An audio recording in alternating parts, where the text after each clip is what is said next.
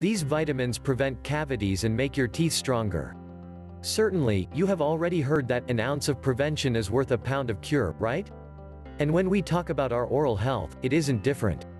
According to Dr. Weston Price, a dentist from Cleveland, USA, besides oral hygiene, such as flossing and brushing your teeth, nutrition also has a lot to do with cavities.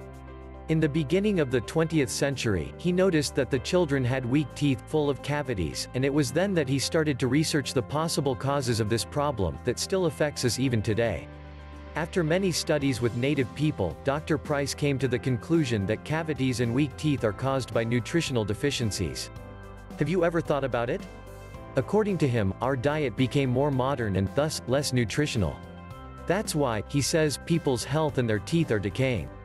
The dentist explains that our teeth can't grow properly without vitamins A, B, D, and K, which are found in many foods.